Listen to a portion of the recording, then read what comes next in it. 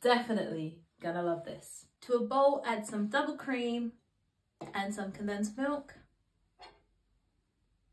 Now whisk the two ingredients together. After a quick arm workout, grab a pack of Oreos, open it, and empty it into a freezer bag. Close the freezer bag, use a rolling pin and crush them. Pour about 80% of your crushed Oreos into the bowl and save a little bit for toppings.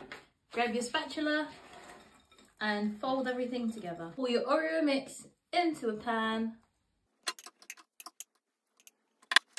Sprinkle your crushed Oreos on top.